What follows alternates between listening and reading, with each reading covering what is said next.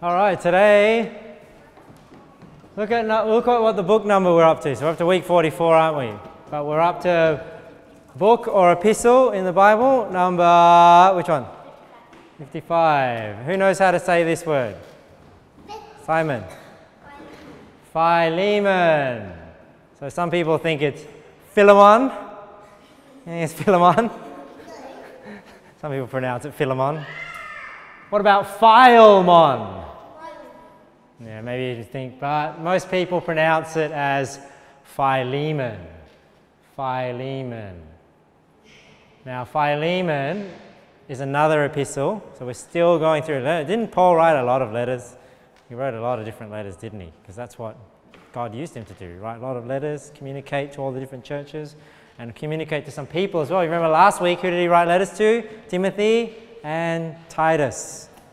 Okay, but this week, he wrote a letter. We're looking at the letter to Philemon. So who was Philemon? Philemon was somebody that had a church in his home, and he was quite a wealthy person.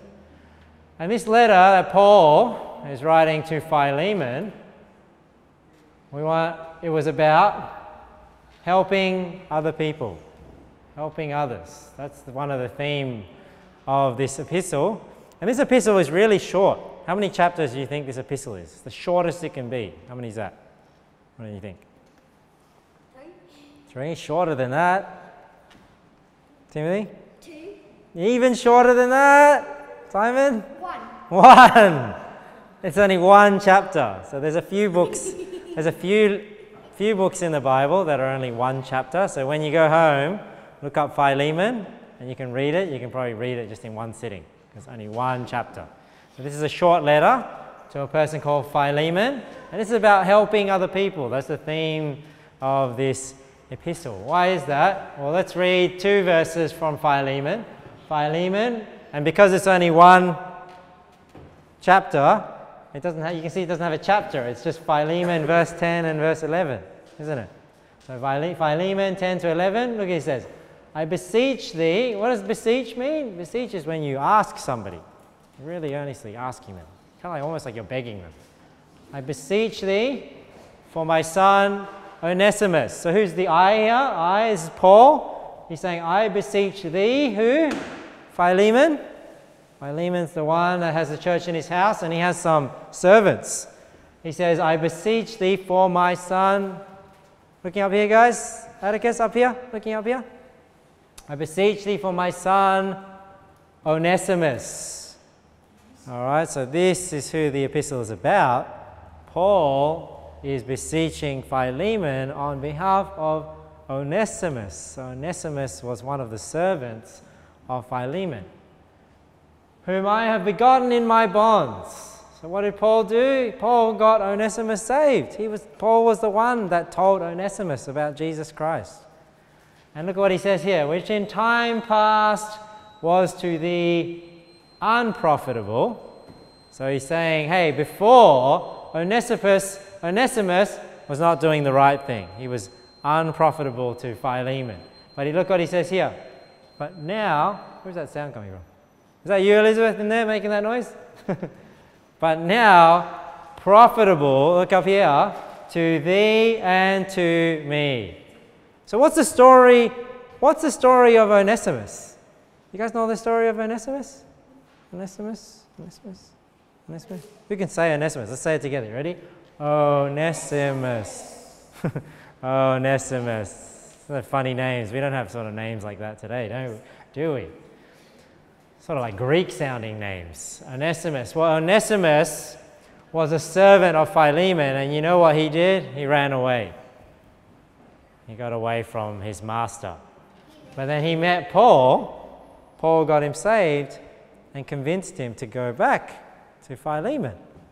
You know, not do the wrong thing, and because he's a servant of Philemon, he shouldn't be running away. So what he's telling Philemon is he's beseeching him to accept Onesimus back, right? To give Onesimus a second chance. That's what this epistle is about.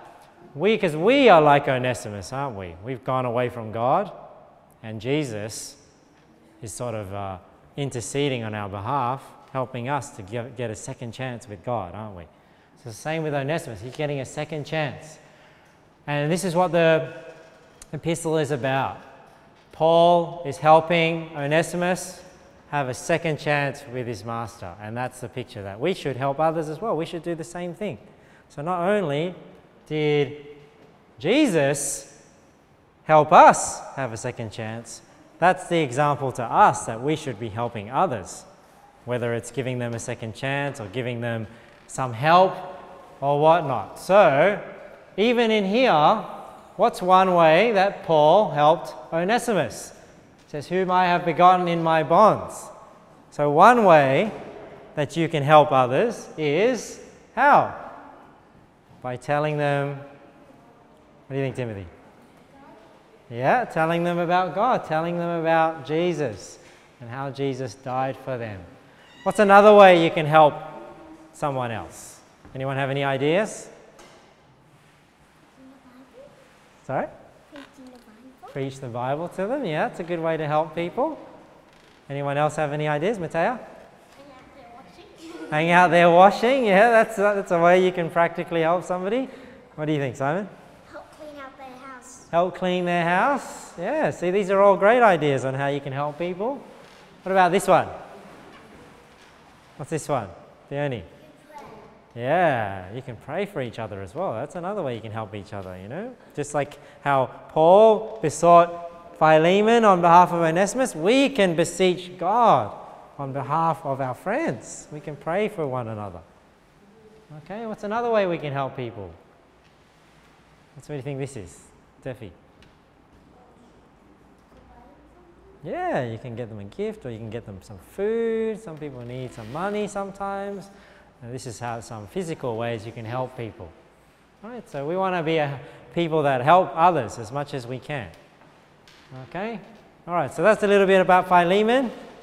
Now you know who Philemon is and you know what he did. We're going to go outside. We're going to play a few games today. Okay?